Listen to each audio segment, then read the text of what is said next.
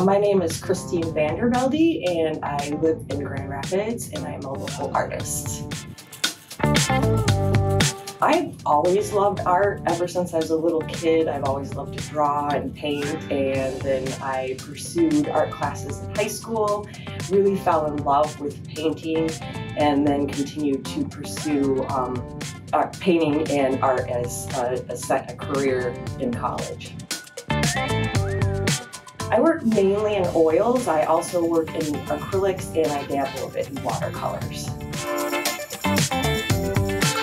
The local landscape around Grand Rapids, I'm particularly attracted to, like sunset light at the end of the day, long shadows, twisted and broken trees. The Kent Trails is one of my favorite haunts to walk down by the river.